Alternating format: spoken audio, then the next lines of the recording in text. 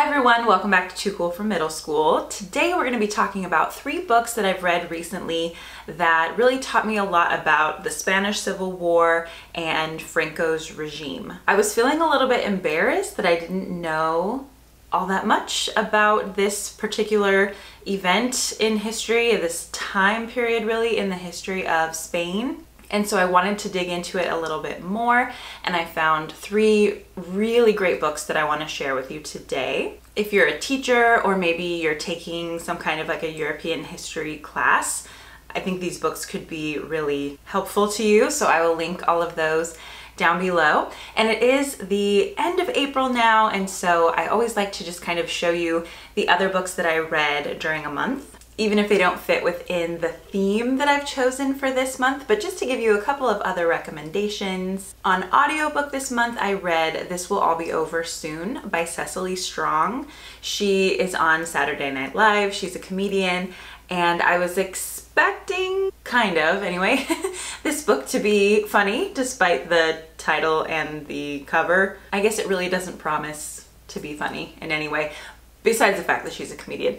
So this book is more about grief than anything else. This is kind of a tribute to a cousin of Cecily's who passed away right before the pandemic began. So it's kind of her journal through quarantine and grieving the loss of a family member. But because she is Cecily Strong, it is funny in places and interesting and moving, and so I do recommend this one. There's a song at the end that her late cousin wrote and recorded with his band, and it's a beautiful song, and I thought that was just such a cool way to end the book. Another book that I read this month is one of my favorites of the year so far. This one's called Unlikely Animals by Annie Hartnett. We will have to talk about this one more because it reminds me quite a bit of We Ride Upon Sticks, which is one of my favorite books ever. This one is just kind of similar in the sense that it's collectively narrated and there's like a little bit of magical realism in it. It's really funny. The characters are unique and kind of wacky. There's actually quite a bit of history in it as well, and it does a really good job of telling the story of people who have been impacted by the heroin epidemic. So we'll have to talk about this one more later. But in the meantime, I highly recommend this one. I have a theme in mind for this one already. So this one is Red Lip Theology by Candace Marie Benbow. And I follow her on Instagram and Twitter, and she was the one who made me aware of the book called Bad and Bougie, which you might have heard me talking about on Instagram quite a bit. It's a really strange book because it was written by this white girl who I know because I went to college with her. I don't know her well, but we did a year of college in the same place, you know, who's now like a professor at that same Christian university. And she wrote a book about trap feminist theology, and it's a train wreck. But it reminded me that we should be reading theology and feminist theory from the perspective of Black women, and this book did not disappoint. This one is really, really good. So we'll get into this one with a couple of others that I have in mind pretty soon. Okay, so jumping into the books about the Spanish Civil War, just gonna tell you the 3 we're gonna talk about. This one is A Long Petal of the Sea by Isabel Allende. I initially just picked this up because of the cover. I thought the cover was so beautiful. I had no idea what it was about. And actually this one was part of my rainbow. I was trying to make a little like rainbow stack in my last apartment actually. And so I just went to the bookstore looking for a book with a blue spine. The Fountains of Silence by Ruta Sepetys. This one's pretty long. People have been recommending her historical fiction to me for quite a while. A lot of people use her books, you know, in like middle school or high school classrooms. And sometimes I'm just like not in the mood for like middle grades novels, but oh my goodness, this one is so good, and it's definitely more of a crossover. Like this is amazing for adults and for students. So we'll get into this one as well. And then lastly, I talked about this one last month a little bit, but this one is All That Followed by Gabriel Urza. And this one is written specifically from the perspective of a Basque community in like the Pyrenees Mountains. So there's a little bit more about this one in my last video, but we're gonna get to this one as well. So I would recommend beginning with A Long Petal of the Sea, because this one gives you the most information about the actual war. This book really provides a lot of context. I'm just going to read you a quick section here. It reminded me of the latest season of Peaky Blinders. So between World War I and World War II, we do see this rise in fascism in many of these European countries. And so this is giving us some background information. The conservatives in the Catholic Church who had invested money, propaganda, and apocalyptic sermons from the pulpit in the opposition cause were defeated in the 1936 elections by the Popular Front, a coalition of left-wing parties. Spain was split into two as if struck by an axe. Claiming they wanted to restore order to a situation they said was chaotic, even though this was far from the truth, the right wing immediately began plotting with the armed forces to overthrow the legitimate government made up of liberals, socialists, communists, and trade unionists, backed by the enthusiastic support of workers, peasants, and the majority of students and intellectuals. So that's on like page 15, and that got me very, very interested to see how this proceeded, because we are seeing, you know, a few of those parallels in the United States as well. A more liberal candidate winning an election, and then a conservative movement backed by churches attempting to delegitimize the election and overthrow the government. So I was like, how have we not been looking at this situation more closely and just keeping the story of Spain in the back of our minds as we, you know, just kind of proceed through life in 2022 in the United States. But I didn't know a whole lot about this, and I'm guessing a lot of people don't as well. Another section I was looking at, there's a purge because the fascists win. Francisco Franco was in charge of the conservative side. First, the fascists would arrest any combatants they could lay their hands on, wounded or not, along with those denounced by others as collaborators or suspected of any activity considered anti-Spanish or anti-Catholic. This included members of trade unions, left-wing parties, followers of other religions, agnostics, Freemasons, teachers at all levels, scientists, philosophers, students of Esperanto, foreigners, Jews, gypsies, and so on in an endless list. Again, you know, just thought that was worth paying attention to. Allende does a really good job, though, of kind of showing the horrors of war. So the main characters in this book are these two brothers who were on the left side. You know, they were Republicans, not nationalists. Their father's, you know, an atheist. They're not part of the church. So they're, of course, fighting against Franco. One of the brothers is just a soldier, like that is his identity. The other one is a doctor, or like training to become a doctor, and so he is treating people on the battlefield. And it does talk about the atrocities that the Republicans committed as well. They murdered priests and nuns who were part of the right. And so this was an awful, awful war. And Allende does an amazing job of describing this for us and kind of showing us what it was like. And again, I learned so much just from the beginning of this book.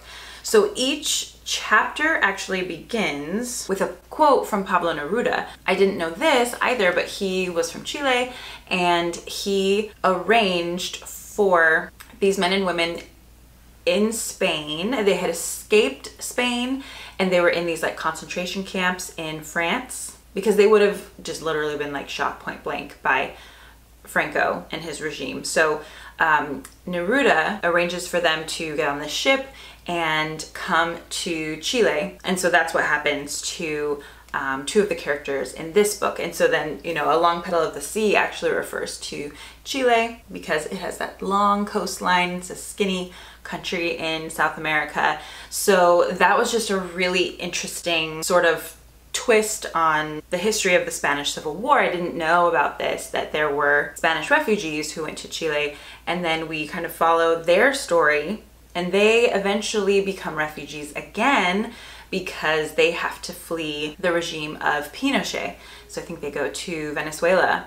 And so just to see like these similar shifts in government, that's a very euphemistic way to say it, but that someone could live through in a single lifetime on completely different continents, and just to see how a lot of these same ideas and same tactics and strategies are like recycled quite often. So this one, oh my gosh, it's definitely a page turner, because you just need to know what's happening next.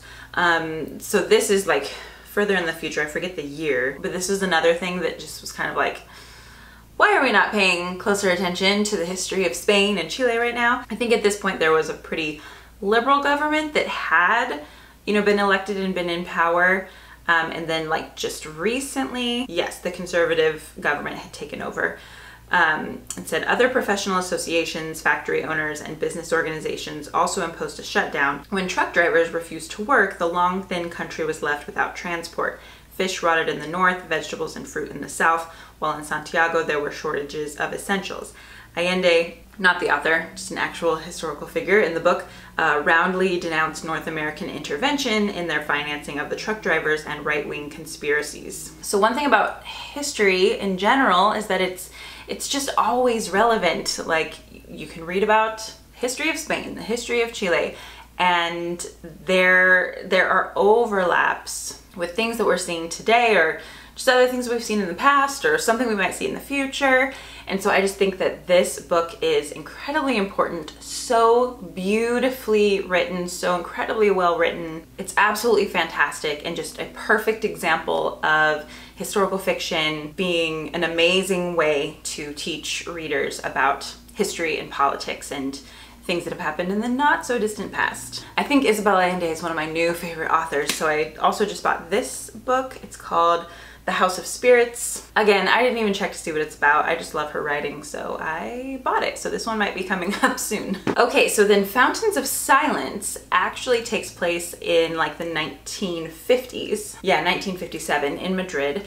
And so this is during Franco's actual regime. So he wins. I think one thing that's kind of unique about Spain is that because of the Civil War, they didn't enter World War II with these other fascist dictators like Mussolini, Hitler.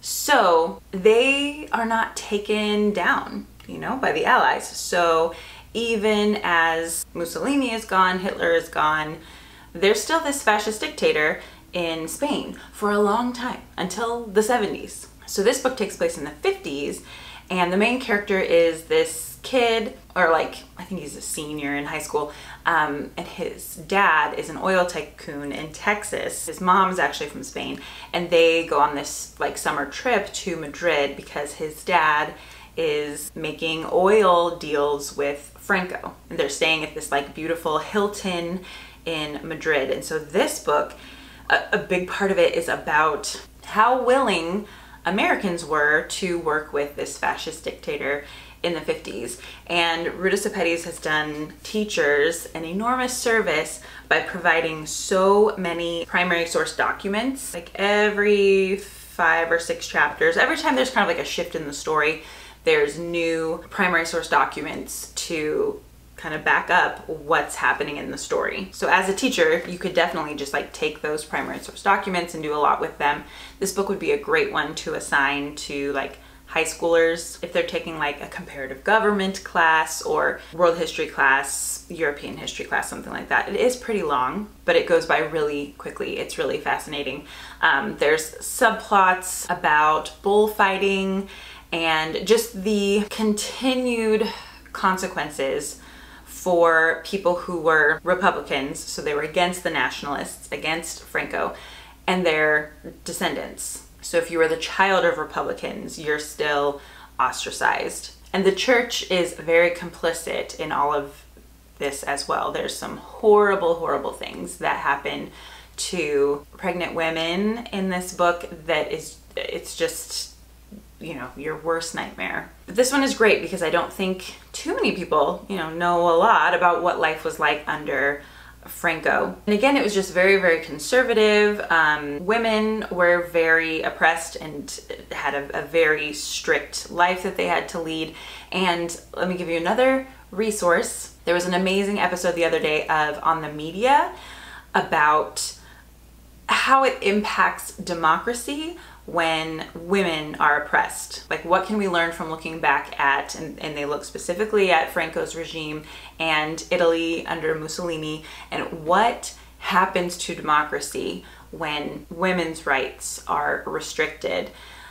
and it's just really, really interesting to look at. So here's kind of another side of that history of Spain. And then this one, All That Followed, is set in the Basque Country, and it's more like in the 90s. So this is actually after Franco has died. Things are changing, the government is changing, but it does a lot of flashbacks to the war and Franco's regime and what that was like for Basque people in particular. They're a ethnic and language minority within Spain. So people of Catalonia, which you'll see in the Fountains of Silence, and then people in the Basque Country were targeted by Franco because he wanted everybody to speak Spanish, everybody to have the same exact Spanish culture, everyone to be Catholic. And then you have these Basque and Catalan people who don't fit with what he wants every Spanish person to be. So I think it's most interesting to read, you know, about a particular historical event from the perspective of those people on the margins to see what was actually going on. Oh, and one more thing about the Fountains of Silence. It also talks about this monument, like, to all the people who died during the Spanish Civil War, and it's like really creepy, just kind of awful. I forget the name of it. It doesn't say on the back, but that's another thing that's like worth looking up. And an issue that comes up like with all of these books, like after Franco dies, is it worth it to go after everybody in his regime and like keep dividing the country? Or should they just move on? And in Spain, they just like move on and don't really talk about all of the horrible atrocities that happened.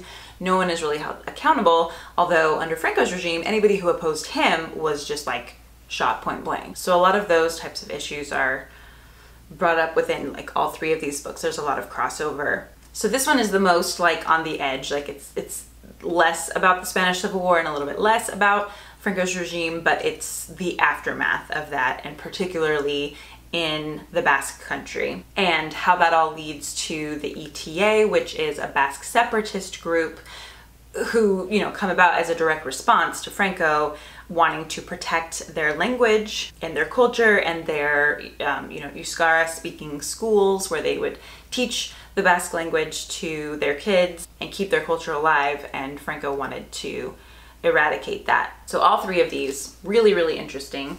And then the one person who is referenced in all of these books, besides Franco, I guess, is Lorca, who was a poet during the Spanish Civil War and wasn't Catholic, he was gay, and so he was just targeted like on all sides by the nationalists and Franco. And so his poems are a direct response to this fascist uprising, and he's eventually murdered by Franco. And so this book has English on one side and then Spanish on the other side. And poetry is always a little bit difficult for me to get into, but once I know like the historical context and how revolutionary a lot of these poets were, then their work becomes so much more interesting to me. So I never would have bought this like thick book of Spanish poetry before this, but now I really want to see what Lorca was writing. And then of course we have Pablo Neruda, who was also a poet and also a revolutionary and also a communist, right? And so again, I'm pretty sure that I have read like Neruda's poems, maybe even like taught them, you know, to students and like shown them here are the different stanzas or whatever. But like, who cares about that? What these men were doing with their poetry was literally revolutionary. So reading all of this has, you know, even got me more interested in poetry on top of being interested in the history and the politics. So one thing that I like about reading several different books on the same topic is how it does this. It provides kind of through lines where I see like, okay, this is consistent in all of these stories, like from everybody's perspective, this is important, but then it also gives you like a multifaceted view of an event or a time in history or whatever. So I recommend doing that if you can, if you have time, kind of like choosing little like text sets for yourself. And I think like a movie counts in this, a podcast counts, a documentary, in addition to like a book or two. Maybe it's a historical fiction, maybe it's just like a historical monograph, maybe it's poetry, but just to learn about something through all of these different mediums is so interesting to me just as a person, but then this is what makes things interesting for our students as well when we're trying to teach them about a certain topic that maybe like they're having a hard time like finding entry into. So merge and combine these things, the poetry, the history, the politics, the writing, the art. There's art that comes out of this time as well. The architecture, you know, geographical places, you know, this graveyard, like there's so many different points of entry into something like the Spanish Civil War, which then also illuminates other historical events. You know, like how does this compare and contrast with other fascists or with World War II? Why is it important that they didn't join World War II, and how did that change things? And American businesses that were willing to work with Franco and like help rebuild the country, how did that impact poor people? Was that beneficial for Spain as a whole? How also was the United States involved, you know, like the CIA in Chile? Like you just end up with all of these offshoots where you can just jump into anything, like anything that is interesting to like different students. Like they could maybe choose, you know, one of these like 12 different topics that come out of a single one of these books and then continue their own thread of research. So obviously this stuff is really fun to me. I hope that it's fun and interesting to you as well. If you have any other resources about like the Franco regime or the Spanish Civil War, maybe even Chile, like this time period. Actually now I want to read more about Chilean history. So I'm not sure if that House of the Spirits is set in Chile or not, but we'll see. So yeah, like this is one of the things about reading, like once you read a little bit, sometimes it just like exponentially multiplies, right? Because now you're interested in this and this and this, and you want to read more by this author, and then you want to read more on this topic, and you want to read poetry about it or whatever. So, you know, this is how I read a lot. Like by reading a little bit, that's kind of how you end up reading a lot, because it just unlocks all of these different questions in your mind. Okay, let me go check on this baby, see how we're doing. Thank you so much if you've made it this far in the video. I appreciate you. Let me know in the comments down below what other topic like this you would like to see, because clearly this is really fun for me. So we can do more of that. So I will see you in my next video. Have a great day. Bye.